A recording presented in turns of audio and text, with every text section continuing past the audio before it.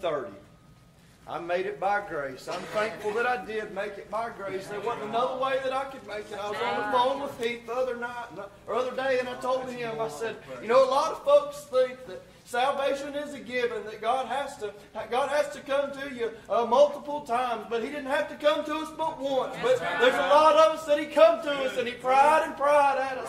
You know, once and twice and 10 and 11 and 12 times. And so really when we say we made it by grace, it was grace from an almighty God. That's where grace come from. It was nothing that we could do. We made it by Him, and I'm thankful for it. Amen.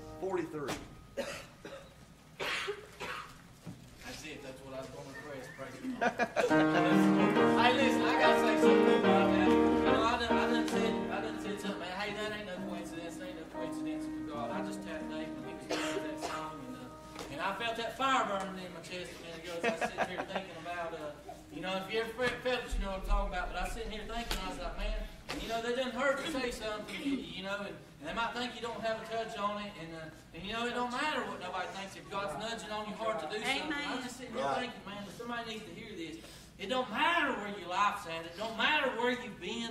It don't matter what you've done. It don't matter how far that you went away from Come on. When I turn around and give my life to God, my personal experience with Jesus Christ, I had nothing left. I had anything that I had was in a backpack. I had nowhere to live. I did not get to see my children anymore. I did not have a job. I did not have anything to my name. I was homeless. I had nothing at all to my name. Nothing. Hey, but when I gave my life, Come on. when I gave my heart to Jesus, hey, things turned around right that second, amen. He put a spirit in my heart. He put a spirit, a new spirit, and a new clean heart inside of me. And everything changed. That is the golden ticket. Listen to me now tonight. Come on. God put this on my heart to tell you. The key is to give your heart everything to Jesus. Give it to Him. Your desperation, give it to Him. Your desires, give it to Him. Your hurt, give it to Him. Your past, give it to Him and leave it there. When the old devil Slewfoot comes up and tries to throw it up in your face, bless God, take him back to Calvary. Jesus, forgive me for that. Amen. I don't do that stuff. That's not me anymore, bless God. I'm a new creature. My righteousness is filthy rags. Your righteousness is filthy rags, but bless God, His righteousness is true, tried, pure, and holy, amen. His righteousness is what's going to get us through, and His grace, and He don't owe us nothing, amen, but He give us everything, didn't He? Yes. Give me everything, amen. Bless God, I love Him tonight, amen. I love Him. I love Him. Amen. Devil don't like that trip. I don't care. Bless God, He's been good.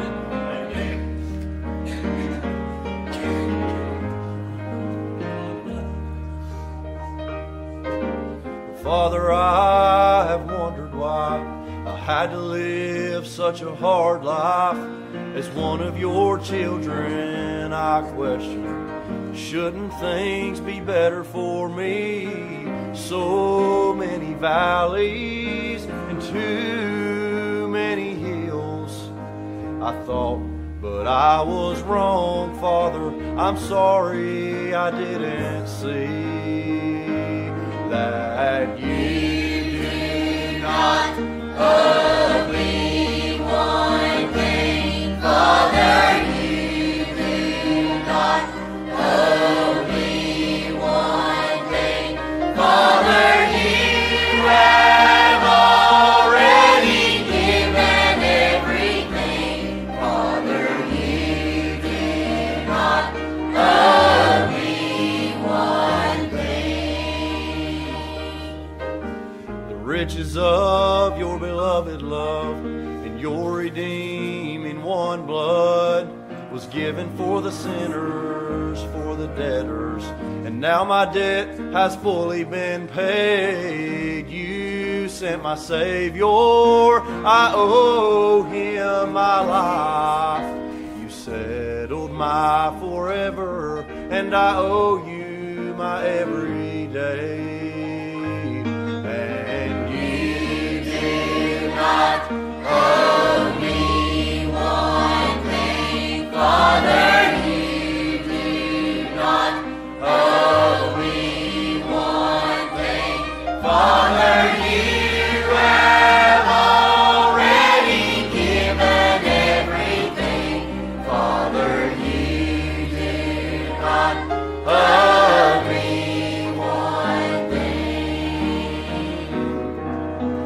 You do not owe me one thing, Father. You do not owe me one thing, Father.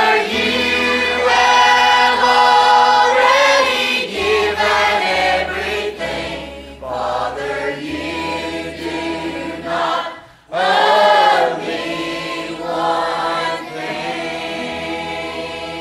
Amen. Good job.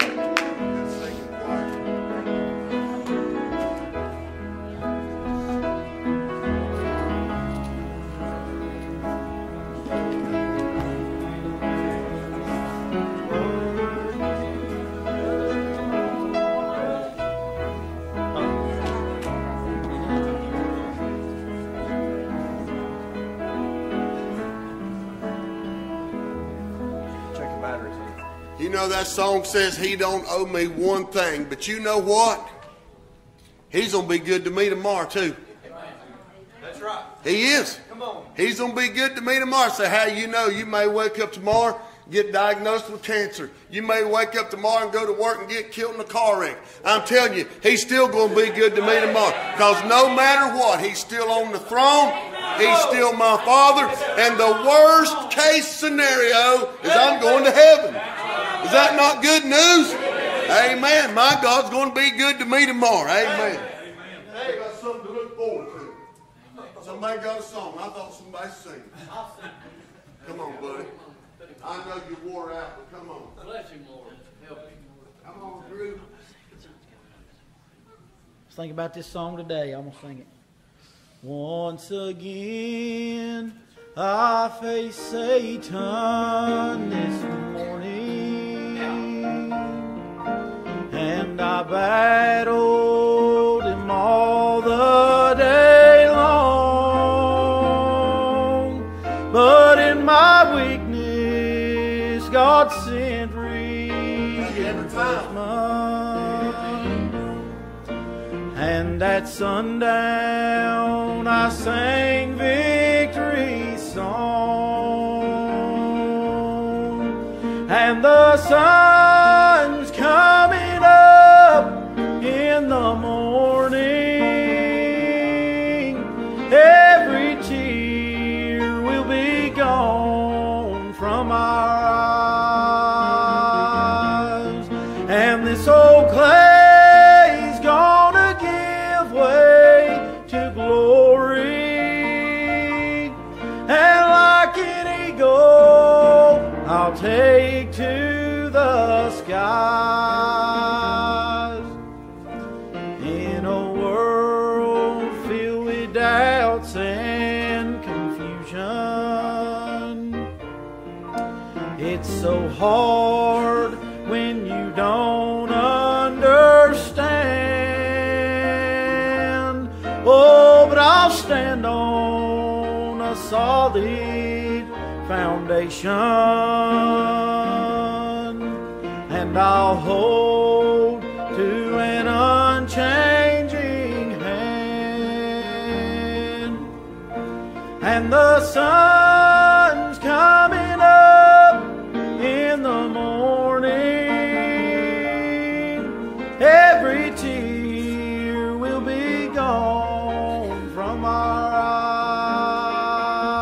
eyes. And this old clay's gonna give way to glory. And like an eagle, I'll take to the sky. Before I sit down tonight, I just want to tell you in here, I've seen too much of what God's done in my own life. I've seen Him change people's life. I've seen Him heal people in my life. And I've come too far to turn back now. I've been through enough to know that He'll be enough, and He is enough. And let me tell you something. You may be facing something in your life, but I'm going to tell you this. He always wins. And we are victors through Him. I love the Lord tonight. Amen.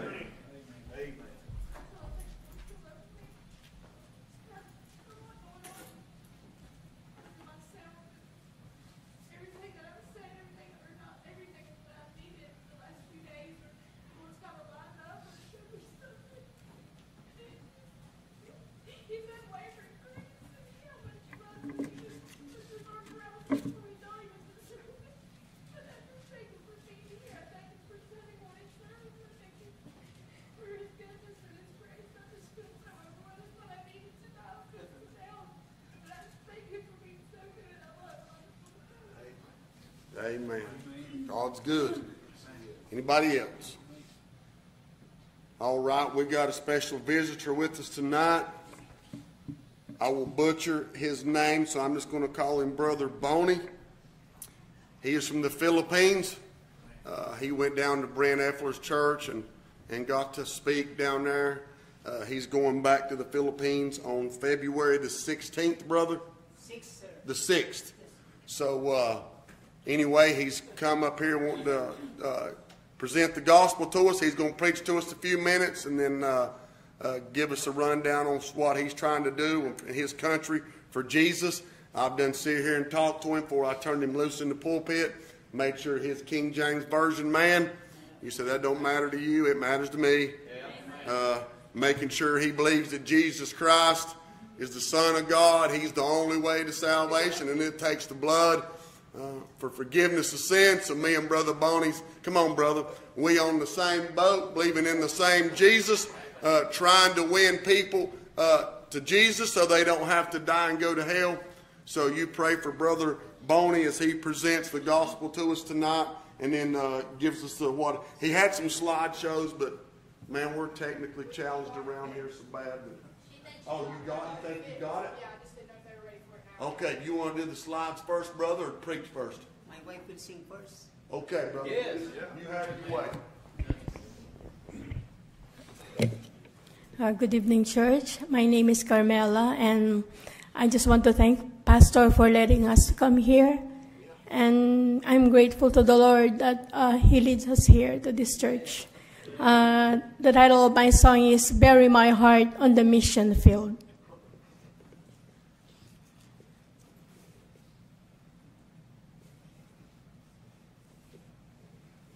Make it loud. Yeah.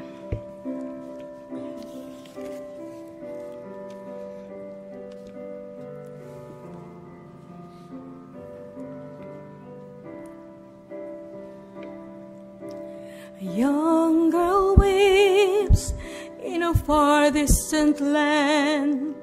She has no one to show her God's love. No mother or father to wipe away the tears. She cries out in the night alone. Bury my heart on the mission field, Lord. I'll go to dry that young girl's tears. I'll serve you no matter where the path may lead. Lord, please bury my heart.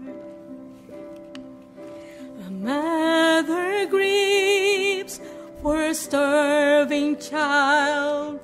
She has no one to show her God's love. Earthly provisions will ease their suffering, but who will feed their empty souls? Bury my heart on the mission field, Lord. I'll give the gospel to these suffering ones. I'll go wherever you want me to go. Lord, please bury my heart. Will you ignore these lost souls in the night? Can you hear their pleading cries? They're begging for someone to show them the way. We must go before another one dies. Bury my heart on the mission field, Lord. These distant voices won't fade away.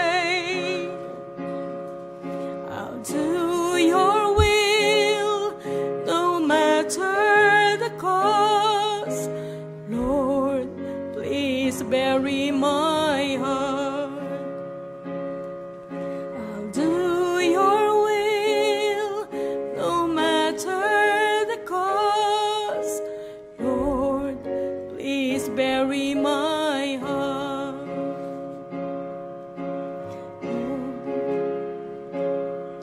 No matter the cost, Lord, please bury my heart. Lord, I give you my heart. Thank you. Thank you so much. So, before I give my testimony, I want to show first about 4 minutes our work in the Philippines.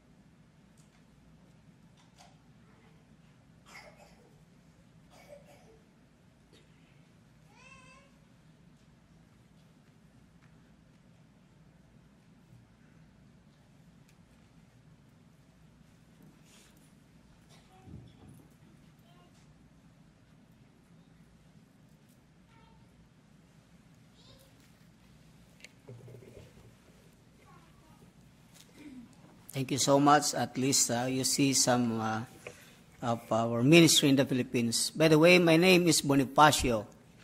It's hard to pronounce Filipino names, but don't forget that I'm skinny Boni. That's my name.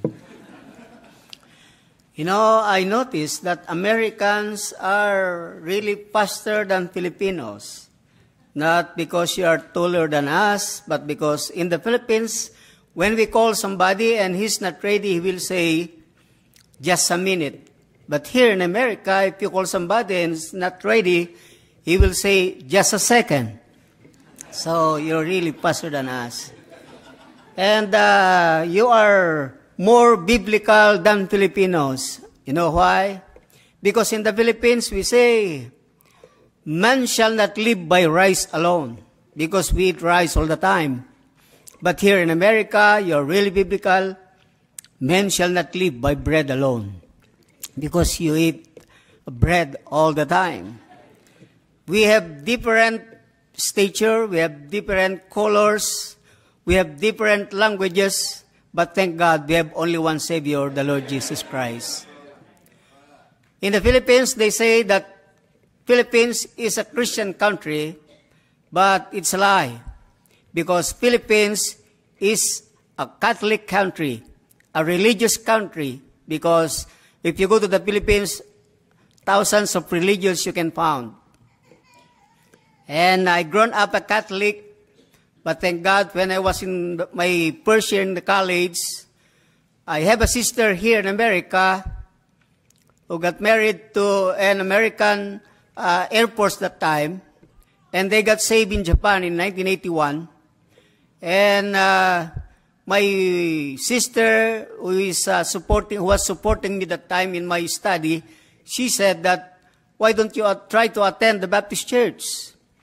So, because she's the one helping me in my study, I need to follow her. So I attended the Baptist church in the Philippines, and that was the very first time that I hear the gospel.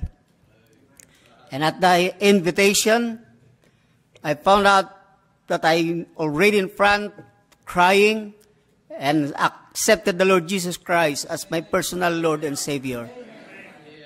And when I was in college, I took a Bachelor of Science in Criminology, because my ambition is to be a police officer one day, a police officer. But thank God, because God's will is the best. He saved me, and He called me in the full-time ministry. Now, I am teaching the police officers, as you see in the presentation. In fact, those police officers, they were singing the time. They went to the church. They are attending the church, but not every Sunday, because, police officers are very busy. And they sang in the church. Every week, I'm going to their office. There are 2 offices, so I'm going to their offices, and I'm preaching them the Word of God. And also, because the blessing there are police officers in the Philippines, that generals that are Christians, not just Christians, but they are Baptist Christians. So, of course, they allowed the pastors to preach to every police offices. And also, we have our ministry, the jail ministry, the male and the female. In the jail ministry, the first time I went there, the people said, we do not want to hear you, because most of the people inside the jail are Muslims, because their problem is about drug problems. But the 5th time I went there, they said, we want to hear you. Why? Because I did not preach them about attacking the leaders. I did not preach them about my religion, but I introduced them the Lord Jesus Christ as the only one Lord and Savior. And thank God for that. Some of them, not all of them, but some of them profess for salvation. We say in the Philippines, profess for salvation, because only God knows if they are saved or not. Because it's easy to say yes to God, but in their heart, no. So we have also the government agencies that in the evangelism, there's an government agencies, the Department of Social Welfare and Development. They are the poor people helping by the government, but before they receive the help from the government, they need us to give seminars to them every month. And thank God, because of that kind of ministry, we were able, in 2018, we were able to start a new ministry or new mission work that time. And now, they have a pastor. And by the way, I'm pastoring a church since 1994 in our place, in Subic Bay. That is the former U.S. naval base in the Philippines. And the last May, we started another mission work, and that's the 5th mission work that we started since I pastored in that place. And we started in the city of Olongapo. And, in the Philippines, you cannot be a city if your population is less than 100,000. So that city that we started, the population is 270,000. So a lot of people. So pray for us because, of course, in the city is expensive to rent. Of course, we cannot start immediately to build the building, for the church. But for the meantime, we are praying that we can rent a house for our Sunday school or Sunday ministry. Because in the morning, preacher, I'm pastoring my home church, the church that I'm pastoring, and I preach there. And in the afternoon, we rest about 2 hours, and then we together with the volunteer workers, we go to the field of mission, and we go house to house. And now we have our jail ministry in that place. We have police ministry in that place. We have children ministry, and we have our evangelism ministry. And we are praying that we can have our regular Sunday services, but we need to rent a place. That's the reason why we are here.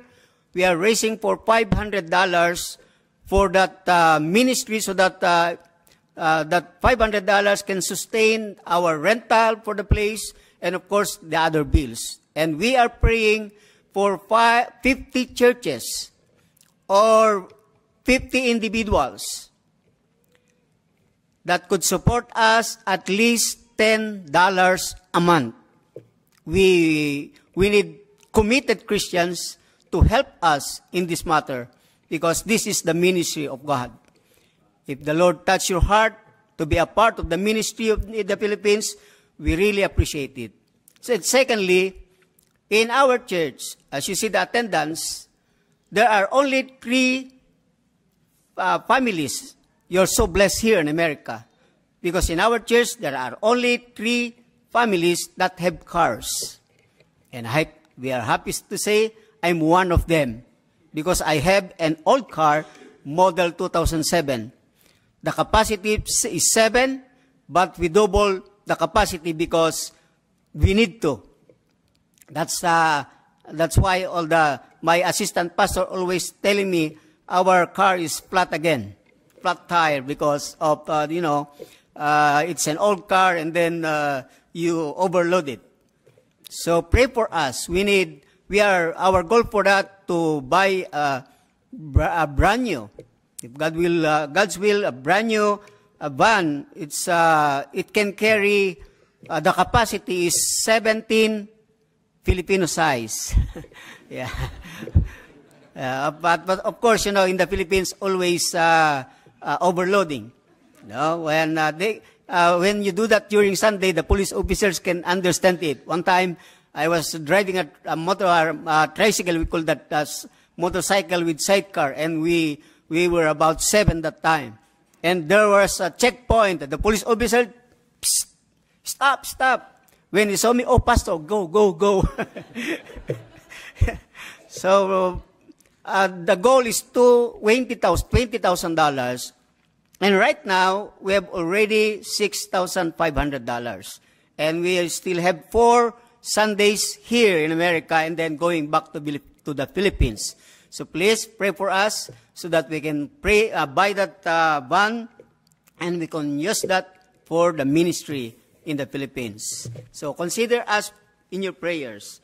And now, as the pastor said, I will give a message, and I'm ready for that, preacher. In the Philippines, our favorite event or sport here in America, I think football. In the Philippines, there are 2. Number 1 is basketball. That's why we are always, watching NBA. And of course, the second is boxing, because Pacquiao is in the Philippines. So, and I'm not a basketball player, but I love 3 points. So I have 3 points this evening. So please bear with me. And I want to preach about Three things. Three things God wants us to do after salvation. And I want to share this in 2 Peter chapter 3, verse 18. In verse 18, it says here, but grow in grace and in the knowledge of our Lord and Savior Jesus Christ. To Him be glory both now and forever. Amen. Let's pray. Oh God and Heavenly Father, thank you, Lord, for this privilege. Thank you, Lord, for allowing us to be here. Thank you, Lord, for this congregation. Thank you, Lord, for our pastor. And I pray, Lord, that continue to bless every one of us. We are praying if there is anyone who is sick this evening in this congregation, I pray, Lord, that heal him, heal her, O Lord. Touch her by your hands, Lord. And I pray that this message will be a blessing to every one of us. For we ask this in the name of our Lord and Savior Jesus Christ. Amen. Thank you so much, and you may be seated. I'm not a pure English because in the Philippines we have our own language. So if ever that I speak in tongues, just ask my wife after this, and she will interpret it. But I will try my very best to preach in English. Three things that God wants us to do after salvation. First of all, God wants us to grow up spiritually. Amen? As the Bible said here, but grow in grace and in the knowledge of our Lord and Savior, Jesus Christ. So, as Christians, we need to grow up spiritually. A newborn brave Christian must desire to hear God's word according to 1 Peter chapter 2, verse 2. It says here, as a newborn babe, desiring, the milk, this is the sincere milk. That's what the Bible says. This is the word of God. And secondly, not only that, as a growing Christian, we must study the word of God. In order to grow more, we need to study the word of God because the Bible says in 2 Timothy chapter 2, verse 15, study to show thyself approved unto God, a workman that needeth not to be ashamed, rightly dividing the word of truth. Even pastors always studying the word of God. Pastors do not stop studying the word of God because even we Christian workers, Sunday school teachers, we want to grow and grow and grow spiritually for the glory of God. That's why we study the Word of God. So every day, in the book of Acts, they always study the Word of God. They get together, they share together. No, that's what the Bible said to Joshua. In the book of Joshua, the Bible says in 1:8, this book of the law shall not depart out of thy mouth, but thou shalt meditate it therein day and night. And it says in the last that thou shalt have good success. Many people today, they are successful, but not good success. Amen?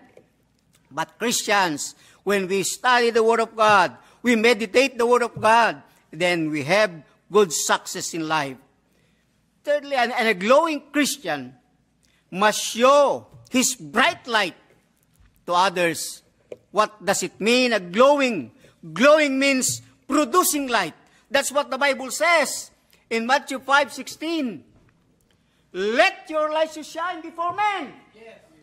Why? That they may see your good works. Yes. Remember, Christians, we are in the Philippines. The Catholic said, do good work so that you can go to heaven.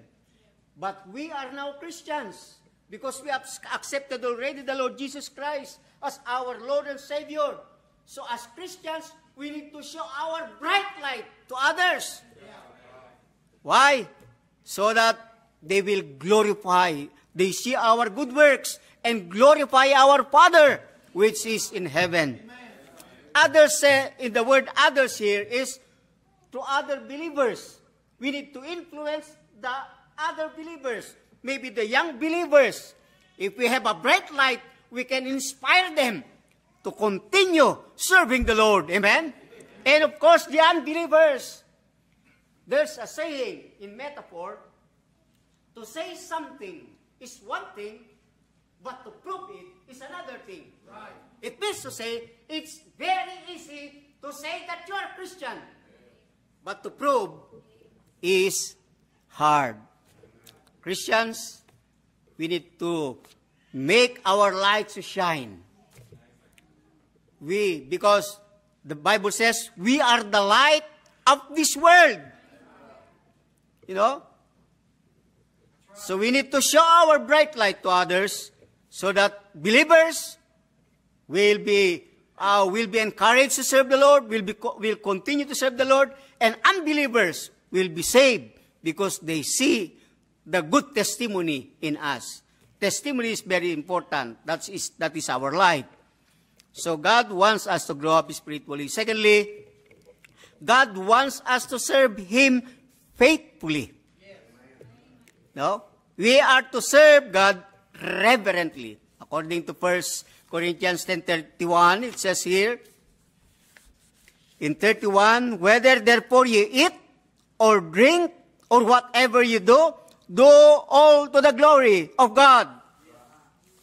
You see, I'm so happy in this church because we've been visited many churches. Not to compare you to other churches, but I have seen here that it's not Sunday today, it's Wednesday. Mostly, when you go to churches, when Wednesday, only few people you can see there. You know that. But here, it's just Sunday. Amen? It's just like Sunday. Many people here. Many people in the choir. Why? Because there are Christians that really serving the Lord. And I believe that this church is growing Christian or growing church. Why? Because I have seen the children. I have seen the young people. I have seen even the adults with their children singing for the Lord. And that is what the Lord wants us to do. To serve Him faithfully. In the Philippines, because it's a Catholic country, we have young people who want to serve the Lord, but being hindered by their parents, unbelieving parents. So if you are Christian, if you are young people, and your parents are also Christians, praise the Lord for that. You're so blessed. Because it's really hard if you are a Christian and as other members in the family are not Christian, they will be the one to persecute you. We need to serve God reverently. Anything we do it for the glory of God. We are to serve God steadfastly. In 1 Corinthians 15:58, it says, therefore, my beloved brethren, I like the word beloved brethren. Apostle Paul called them beloved brethren. Why? Because these brethren are faithful to the Lord. If you are faithful to the Lord, you must always be at the church on time. Amen? Amen. Yeah, that's a faithful Christian. Because you are on time. If you are a faithful Christian, you are always participating in the activities of the church. In some churches, they love go outing. If they say, the pastor will say, oh, members, we have an outing. Everybody say, can I come, pastor? Can I go with you, pastor? But when the pastor say, we need choir, pastor, let them sing. But I praise God because in this church, I have seen a lot of people or members of the choir singing for the Lord. So, therefore, my beloved brethren, be steadfast, unmovable, always abounding in the work of the Lord. Why? For your labor. I stop there. I want the word labor. The word labor is always experienced by the mothers when they deliver their child normally, not cesarean. Because what's the they say in the Philippines we have a joke. What's the difference between cesarean? You understand cesarean? Yes. Yeah. And normal delivering a baby. If we deliver the mother will deliver the baby normally, mostly the hurt is here because he forced, you know. But if you are cesarean, it's the hurt is not here. It's here. It's on the pocket because you paid a lot. And that's true, right? Yeah. So, labor. You see the mother laboring while delivering the child. But after that, she can no longer remember the pain when she see the baby that she delivered. So that's labor. The Bible says, your labor or our labor is not in vain in the Lord. So continue serving the Lord. And we are to serve God fervently. Fervent means burning or hot. In other words, we must always be on fire in serving the Lord. No? So, last, in the Philippines, if we say last, everybody say, Amen. But we heard that here in America, they say, Hallelujah, because we're going home. Thirdly, God wants us to finish our course. Acts 20:24, in the book of Acts, Apostle Paul said in verse 24, but none of these things move me. Neither count I my life dear unto myself, so that I might finish my course with joy, and the ministry which I have received of the Lord Jesus, to testify the gospel of the grace of God. In the first place, he said, but none of these things move me. You see, in the ministry, in this course, the course that Paul is telling here or mentioning here is not our course in college. You know, when you are in college, what is your course? Yeah, it's Bachelor of Science in Criminology or in Nursing or whatever. But Apostle Paul is speaking about our ministry here on earth. If your ministry is singing, that is your course. Finish it with joy. If your ministry is Sunday school teacher, finish it with joy. If you are a preacher, finish it with joy. If you are encourager, finish it with joy. You know, all of us, every Christian, have his own ministry in the church. God did not save us for nothing. God did not save us just to, we say in the Philippines, God did not save us just to make whole on the chairs that you are, on the benches that you are sitting down. God saved us for a specific purpose or ministry on earth, and that is our course. So we need to finish our course, no, excellently. It says in Philippians 1:21, it said, for to me, to live is Christ, and to die is gain. And in 2 Timothy chapter 4, verse 6 to 8, it says here, verse 6, for I am now ready to be offered, and the time of my departure is at hand. I have fought a good fight. I have finished my course. I have kept the faith. Yes. Henceforth there is laid up for me a crown of righteousness, which the Lord, the righteous judge, shall give me at that day, and not to me only, but unto all them also that love his appearing. See, this is what Apostle Paul said. In Galatians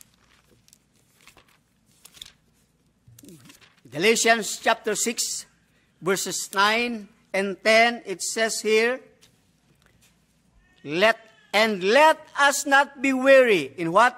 In well-doing. Why? For in due season we shall reap if we faint not. Amen? I like verse 10. As we have therefore opportunity, let us do good unto all men. We are here in America from the Philippines. Temporarily, we are away from our family, and it's hard to do that. Just imagine, for more than 4 months, we are not with our children. No? Because we have 3 children. The first one is Wayne John. Second is Lee Matthew. The third is Leland Mark. So we have the 3 gospel. We need to, we are supposed to complete that, but my wife is cesarean. But because we have a dog, we named it Luke, so that we can complete the 4 gospel. And they are in the church. They are helping the work there. So thank God for that, because we have children that are supporting the work of the Lord. So, as we have therefore opportunity, I like the word opportunity. There is a saying that opportunity comes once. You know, we are here not as just a visitor. We are here as your brethren in Christ. We are here because we need your help. And we are here because we believe that God can use us to be our partners in the ministry in the Philippines. And we are here to ask your prayers for us, because we are brethren in the Lord. And this is your opportunity. I heard about somebody that carrying his brother. And somebody said, put it down, he is a burden. And he said, he is no burden, he is my brother. We are your brother in the Lord. And do not consider us as your burden, because we are partners in the ministry. So consider us in your prayer. Who knows, the time that we are here, and you help us, you supported us. Maybe one time in heaven, you will be wondering, brown-skinned Filipinos, shaking your hands and saying, thank you, because you supported the Filipino missionary, and now I'm here.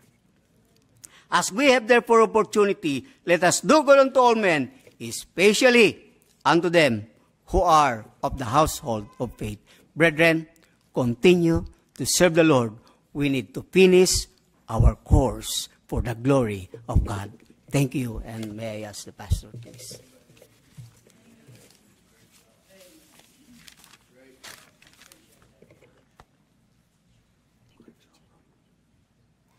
Appreciate that message, didn't you? Amen. That's what it's going to take. Continuing in the faith, keeping the faith, being that light, being excited about doing a work for God. If you go around doing something for the Lord and you go around begrudging it, if it kills you to come to church, and you ain't going to get no blessing. If it begrudges you to help somebody and give them something to support the gospel, then it ain't going to further the gospel. But I tell you what, we are beyond blessed. This brother right here said 3 families in his church have cars. And he said, I'm blessed to have an old one. And they pack it out every Sunday trying to get people to church. I guarantee you everybody sitting in this church has got at least 2 vehicles at their house. Some of us 3, 4, 5, 6. Don't even need them. Just want them. We're blessed. We're blessed. This brother right here, he did not tell me this. Brent told me this. And it's kind of a shame. I mean, it ain't like they come up here asking for $20,000, $10 a month. $10 a month. Beg churches to let them come in. Brent said out of like 100 churches they contacted, 4 of them let them come speak and talk. That blows my mind.